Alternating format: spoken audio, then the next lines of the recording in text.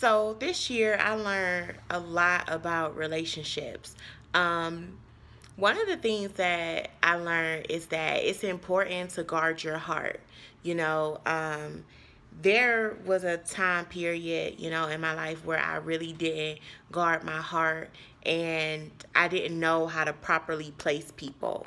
But this year I learned really how to properly place people, because everybody doesn't deserve access to you.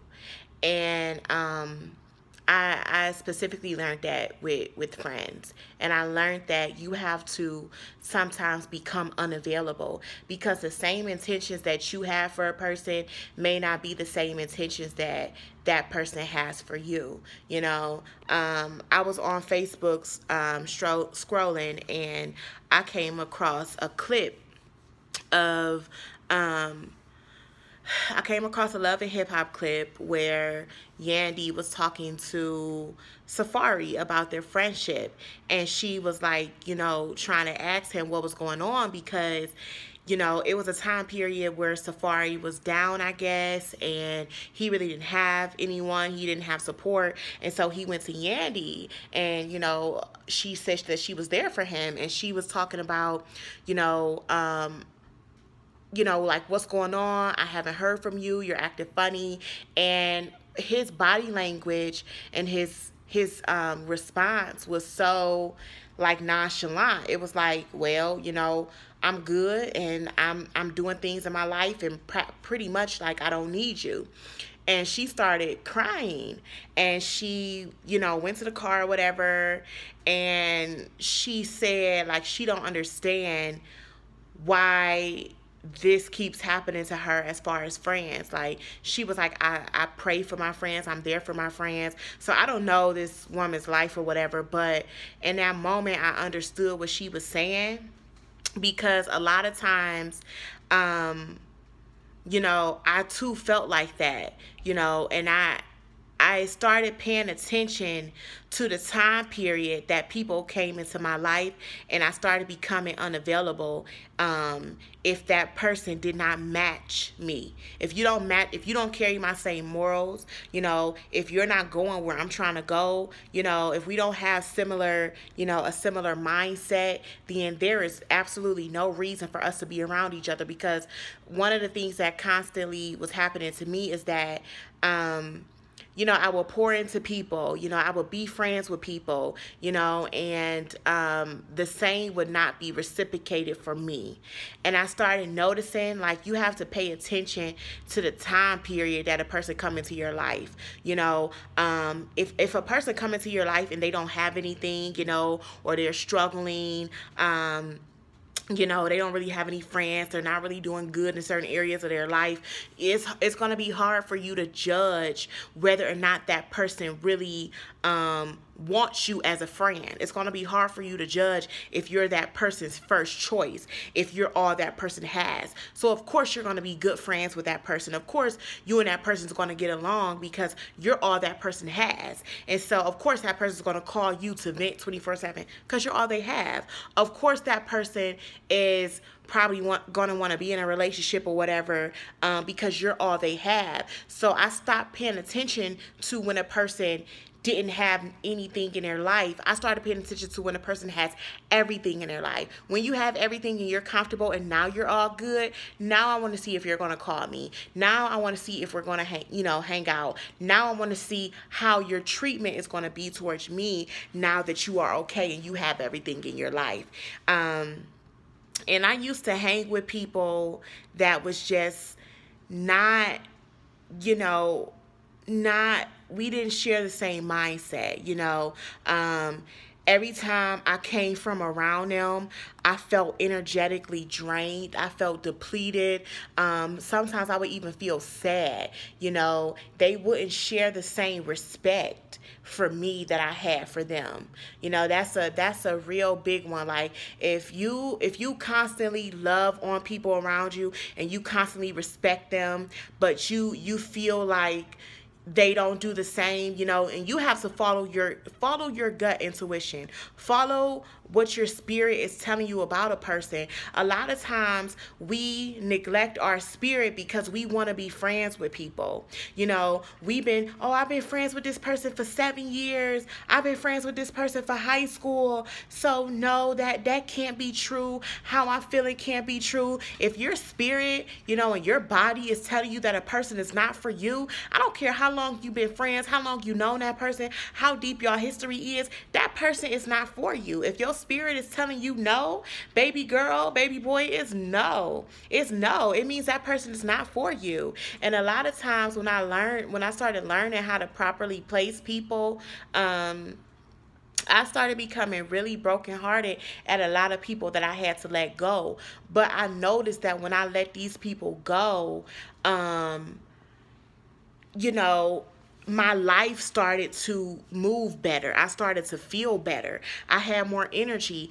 Letting the wrong people go, I started having people that come into my life that was actually for me, that could actually support you. You know, pay attention to people who are silent when you start getting blessings.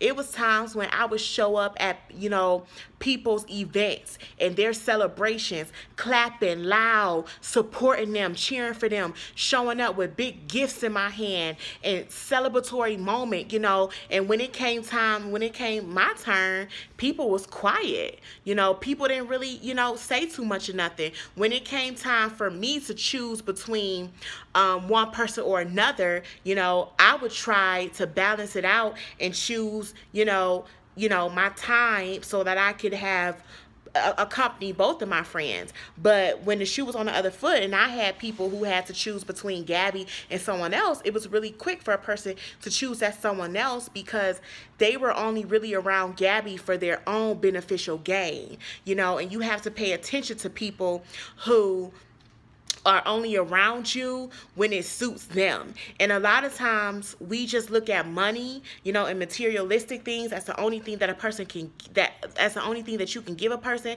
But pay attention to them people who constantly call you 24/7 to vent. And after they get finished venting, they never ask you how you doing. They never ask you what's going on in your life. Oh, girl, let me tell you about this. Da da da da da da da da da da da. Girl, let me tell you what happened. Da da da da da da da. Girl, yeah, an hour later. Da da da da da da. Girl, yeah. Well, all right, girl, I'll call you back. They never ask you, like, how you doing? You know, what's going on in your life? And when it comes time to celebrate you, things are sometimes real quiet. Those are the type of people who you're really not their first choice. You're really not who they would, you know, usually hang out with. It may just be a season in their life where they don't have anyone but you, so they gravitate towards you. And when you have a good heart, you really have to guard it and you really have to pay attention to that. Because me, you know, I grew up having a good heart. I grew up loving everybody, you know, because I was loved on and I was, you know, raised by people with good hearts. So in turn, that's all I knew. And so coming into society, it was hard for me to let people go because I used to always feel like, oh, well, they need somebody. They need love. They need support. They may very well need it, but you may not be the person assigned to give that to them. And you have to stop trying to take on assignments that were not assigned to you. You have to stop trying to take on, you know, battles and friendships and people that was not designated to be given to you, because a lot of times that's what I did, and I always used to fall short. And so I just noticed, you know, like recently I stopped responding to people that contacted me, you know, and I knew that they were contacting me for their own, you know, beneficial gain. No, I'm not going to text back. No, I'm not going to call back. No, I'm not going to pick up the phone. No, we not going to hang out. Yes, I am unavailable, and I'm going to forever be unavailable. If we don't share the same morals, you know, if we don't share similar mindsets, you know, if you only pick up the phone and call me during certain times, that means I'm not a first choice in your life. And if I am not a first choice in your life as a friend, you know, a girlfriend, you know, whatever, then that means we have nothing to talk about, and I have to keep you at bay, you know. And that doesn't mean that, we have to let people go in a hostile way. Like in the past, when I used to find out that somebody wasn't for me, I would let them know, like, you just not for me, and you just, we just can't be friends. And I would notice that that would cause animosity. Let your, be led by your spirit. Here lately, if I feel inclination like something is not right about a person or a situation, I'm going to pray about it. And after I pray about it and put it in God's hands, I'm going to let the free will flow. Meaning, I'm going to let what happens. I remember, just having those feelings of, about a particular friendship. I was like feeling like I think it may be time for me to move on from a particular friendship. And I was, getting ready to make a move and contact this person and tell this person, you know what, look, our friendship has run its course. Because sometimes some friendships you do need to sit down, depending on the what's the word I'm looking for? Like, depending on the setup of the friendship, depending on the type of friendship that you have, some friendships do need for both people to sit down and be like, okay, what's going on? Have we ran our course?